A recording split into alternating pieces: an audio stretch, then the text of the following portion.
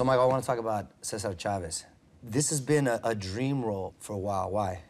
Well, my parents are farmers, man. They came in from Mexico.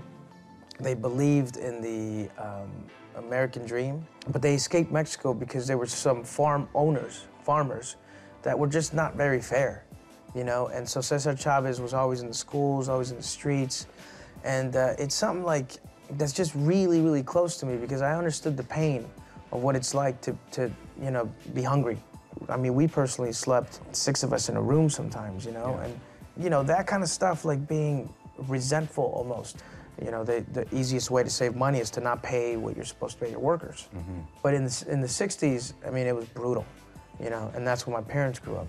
They couldn't use the restroom because they didn't want to lose production time. Wow. They couldn't eat. They couldn't take breaks because they had to work 15 hours a day and then eat at the end of the day. And right. I mean, there was so much history behind it, and you know, it's hard not to get like really involved about it. But no, like, right? No, obviously. Why do you think films about other activists like Gandhi and Malcolm X had a studio backing, and yet Cesar Chavez didn't? Well, the thing is, and I'm like, and it was a debate though too, because we did this for the people, you know what I mean? Like, and if you don't know about, you know, Chicano studies, like, so that you can enjoy it as well, you know? But like, you know, Gandhi and Malcolm X and all the guys, they all had like these great speeches, and they're like very passionate, and they, you know, they very much like were very charismatic. Cesar was like, I mean, he did it because he had to. Like, he was a great organizer, right. And he wasn't like the most charismatic guy.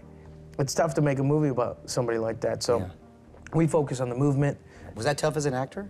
Yeah, I mean, like, egotistically, like, it's a little tough because it's a big moment. Right. And you have to play away from that, you know what I mean? And just be true to self. And I thought it was more interesting that here's a guy who wasn't like a politician, didn't want to like you know, expand himself, like right. To be, you know, he chose to be in poverty, you know? And so it takes a lot more balls, yeah. You know, for a person that's not meant to do this to actually be the face of a movement.